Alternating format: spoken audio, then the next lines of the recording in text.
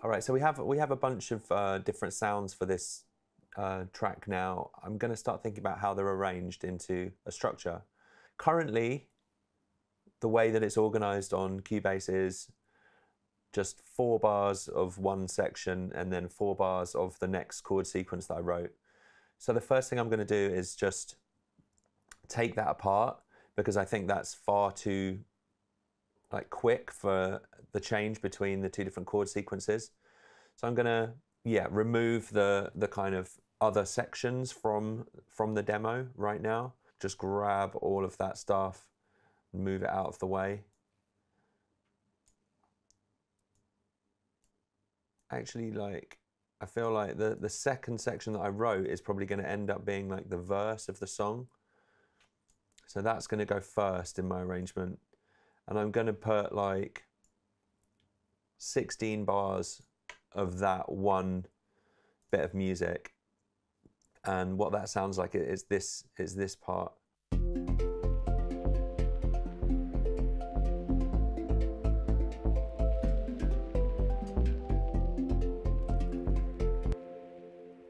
Right, so I'm considering that to be kind of like the verse of our track. And so now I've got like 16 bars of that music, and all of the drums are kind of playing throughout. So I'm going to try, after 16 bars of that, I'll put in like 8 bars of the chorus music. And for now, just as a kind of beginning to an arrangement, I'm going to copy that structure twice. So we've got what could be like 2 verses and 2 choruses in more kind of like normal lengths for a verse and a chorus. I'm going to make the second chorus double the length.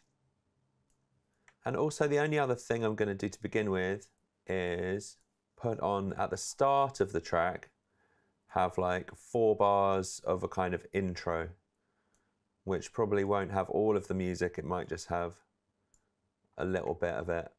But I'll copy all of the music to begin with. All right, so now the next step for me is I'm going to loop the first like 4 bars of the piece and just have a listen through the stuff that we've got and see what feels like it would be a nice kind of intro.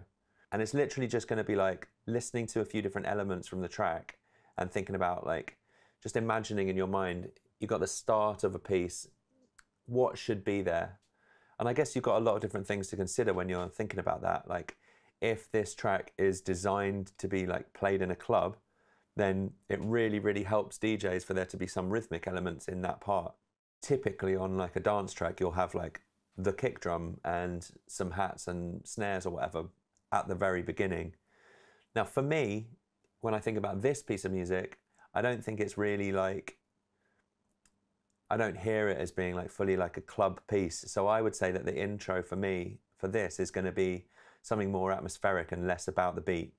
So I'm going to try some of the melodic elements in the intro. So I'm just looping that first 4 bars and I'm going to have a listen to a few different things that could happen in that part.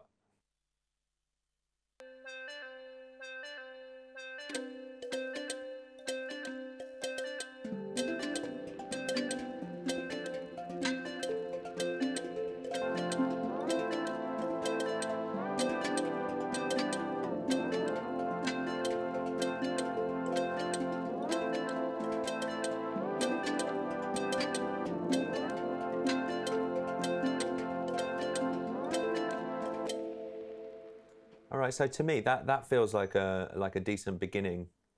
I'm gonna for now say that that's potentially like the intro to our track. Then after 4 bars of that, I'm gonna drop into like what could eventually be like the verse. So I'm gonna bring in some of the drums at that point and the bass line.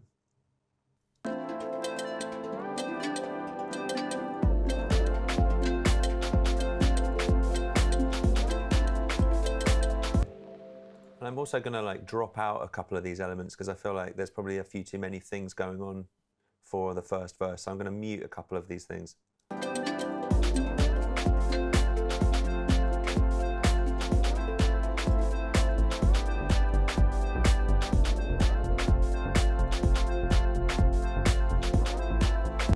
And I actually try even less stuff going on. So I'm going to mute like the OBX pad that I made. So it's basically just the bass line for a little while.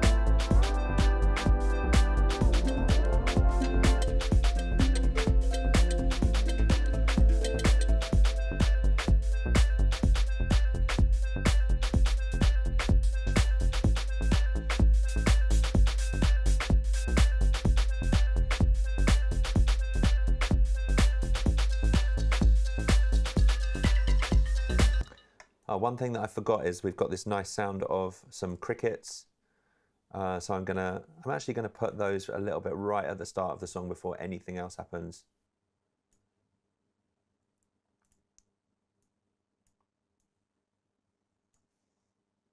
So now it sounds like this.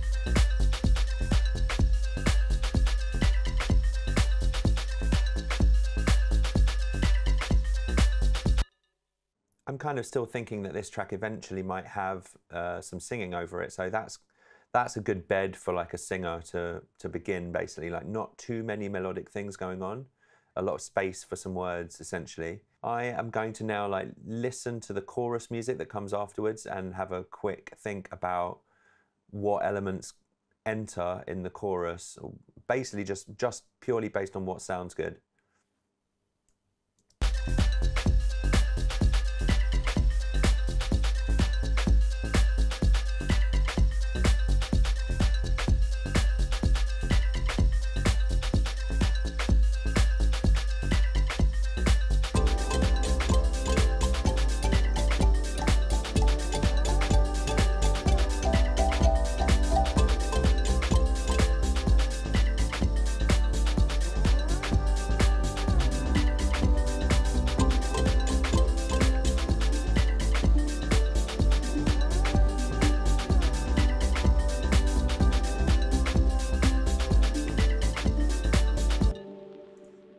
So the thing that I feel like maybe is like the main kind of like chorus element is this nice omnisphere hang drum part, which I'll just give you a blast of so you could kind of remind you what that sounds like.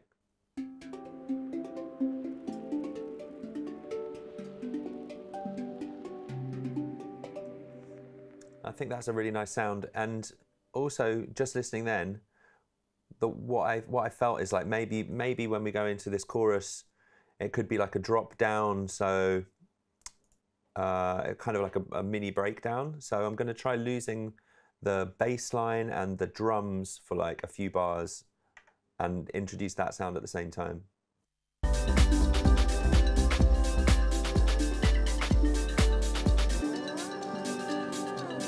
And this is what it sounds like now.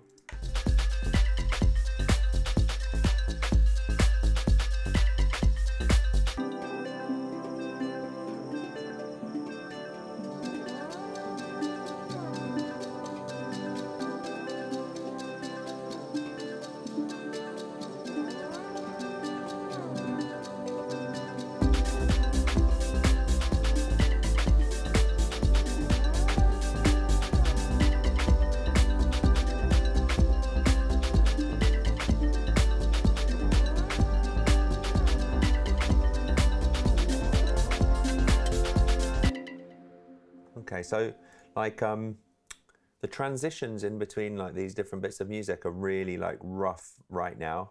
Everything's just starting and stopping, but I would probably, if I decide that this is like the right arrangement for these elements, go back and tidy up those transitions later using delays or cymbal crashes or white noise, whatever elements you really want, just to make the transition between those parts smoother and feel more natural. But for now, I'm just going to move on to where it changes back from the first chorus into the second verse and have a listen to a few elements that could play together at that point. So I'm going to empty things out again a little bit.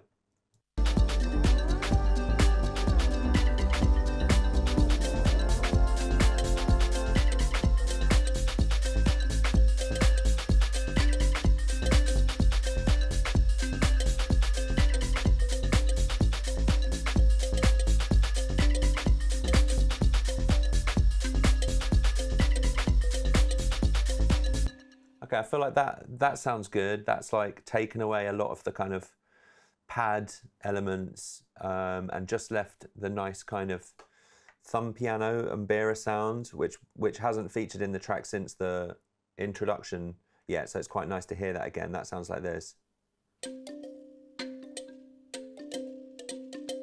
That works nicely with the ARP bass line. I'll just play those two things together.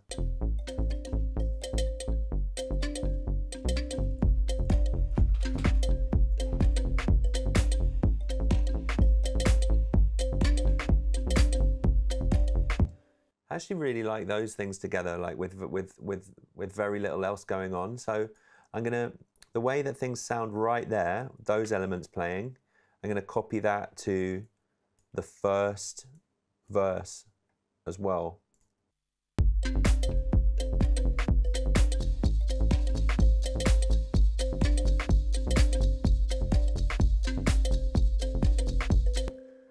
Maybe with the addition of our like crazy like water bottle sounds, because those are good and atmospheric, and the crickets.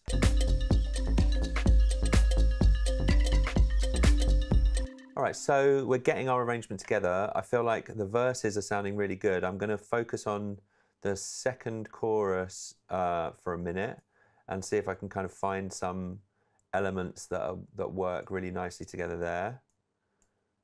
So I'm just going to listen to it once again.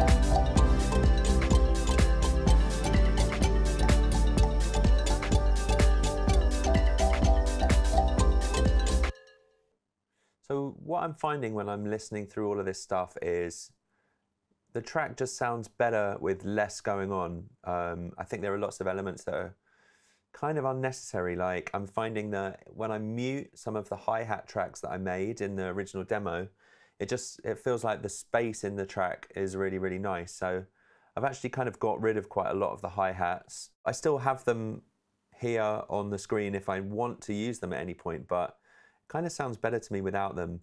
And I'm really enjoying the thumb piano Mbira sound. So I'm going to put that into the first chorus, and I've made this second chorus and the last chorus in the track a double chorus. So I'm just going to kind of see how it progresses and what elements I can bring in as the chorus runs to kind of make it feel like it's building a little bit. So this is the beginning of the second chorus.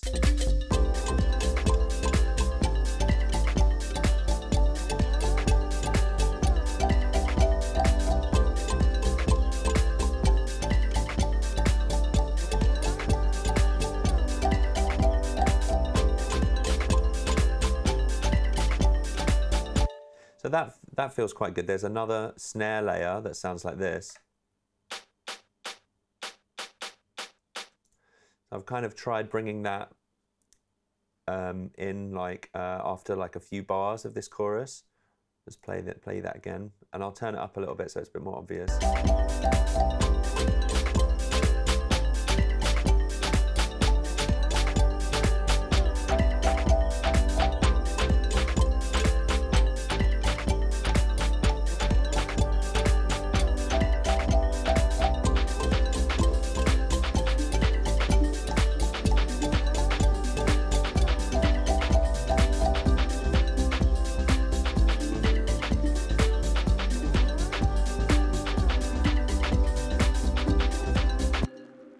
We're thinking about like a short kind of poppy kind of arrangement. We're getting towards the end of the track right now, so I'm going to remove a few of the kind of drum and hat elements right at the end here and see what it's like if it feels like it's kind of winding down towards the end.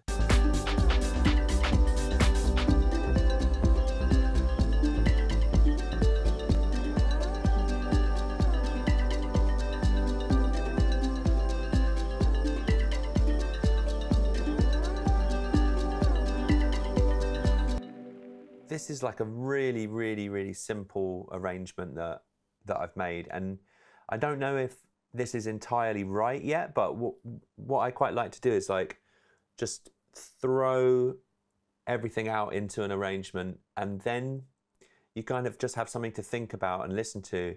And in the normal course of like making a track, I would probably like try an arrangement like this that's fairly basic, and then maybe like bounce this, mix this down so that I can listen over the next few days and think about it, think about what works about it and what doesn't work, and then come back to it and try something else. Because in the moment when you're sitting in front of the computer, it's sometimes difficult to know how you feel about a particular arrangement. Like, is this working? Is this not? Should this be more busy? Should this be clearer of elements? Should this part of the track be a breakdown? You know, if you put it on the next day while you're making some food in the evening, or while you're on the train, those things sometimes become a lot clearer suddenly, because you're listening in a different context. You're kind of listening to the track as if it's a song by somebody else, and you can quite easily then decide like, okay, this bit works and this bit just doesn't. So the next time you come to the computer, you can make those changes, and it feels a lot easier making those changes than it does when you're presented with a screen with like infinite options. So there are lots of things I'm going to do to this arrangement from this point onwards. A little bit of mixing, a little bit of finessing, how sections flow from one to another. But I feel like as a starting point, this is like a decent structure.